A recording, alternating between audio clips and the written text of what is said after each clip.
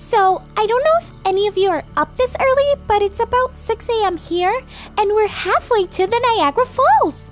I'm excited! Hold up. Do you hear that? Is that an owl? In the city, I've never even heard an owl or even seen one. I've never even slept in a sleeping bag before outside. Guys, you know me by now, right? Well, I think you do.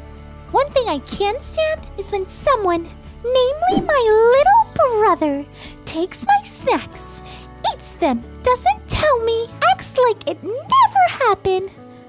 What am I supposed to eat in here now? I'm just about finished all my snacks. Oh, oh! Is anyone hungry? I don't even know where we can get food out here. Nope, no way I'm going for food out here. I'm so hungry. Do you have a friend that you can call every single time and they'll answer? Well, that's my buddy Chip.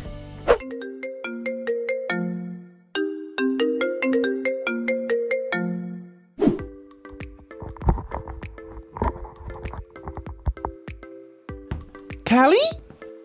Hey, Chip. I know it's extremely early, but hey, I thought I'd just call ya. What you up to? Sleeping? What's up? Chip, I know you have a new sister, right? And like tons of other brothers and sisters. Have they ever done anything to you that got you so mad? All the time. Just last night, they broke my toy. I was so angry. And they eat all your food and break your toys. I think my road trip would be so much better without this little guy munching off my food. It's that bad? Yes, Chip. He takes my toys, takes my snacks. I know you love your snacks, especially Teddy Crumb cookies. Yep, but I have a story I want to share with you. It's time for our Bible story. Last week we learned the third and the fourth commandments that God gave Moses for the people of Israel. So far, commandments 1 through 4 have all been about how we can love God better. But God gave us rules for how we can love others better too. I'm excited. The fifth commandment is to honor your father and your mother. Is that like listening to them? That's part of it, yes. When we honor our parents, we listen to them because we trust that they know what's best for us. It's our way to show we love them for loving us so much. Actually, they do love us a lot. They sure do, and they want to make sure we don't get hurt. The sixth commandment says that we should not do anything to harm someone else. Even if they're really mean? Even if they're really mean. God is not happy when humans hurt each other. That's why God gave us the sixth commandment. That's commandment number 7. The seventh commandment says that people who are married to each other should keep their promises to each other. That's a nice rule. It really is. So when we honor our parents, don't hurt others, and keep our promises to each other, we show our love to God. How? Because God loves all of us. So when we love each other, we are in fact loving God. So God wants me to love everyone in my family? Even my brother?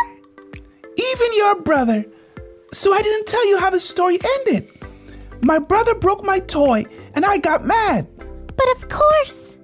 He said he was sorry and it was a mistake. I could tell he was really sorry. So I told him it's okay. It's just a toy. But get this, my mom was so proud of me for being a big brother. She promised to replace my broken toy with a new one. Wow, that's so awesome. Well, maybe I can be a good big sister too. Maybe my brother was really hungry. Good point, Chip. Thank you for reminding me that we obey God by loving our families. Do you mind if I go back to sleep? Oh, of course, buddy. Thanks for chatting with me, even when it's like 6 in the morning. See ya. So friends, I have some making up to do with my little bro. It's really early and I think I'll get a couple more hours of sleep before everyone gets up. Maybe we will get something amazing for breakfast. I can't wait. I'm so glad I got to talk to Chip this morning. It helped me remember that loving my family is what God wants me to do. What are some ways you show your families you love them? Drop a comment and I'll get back to you.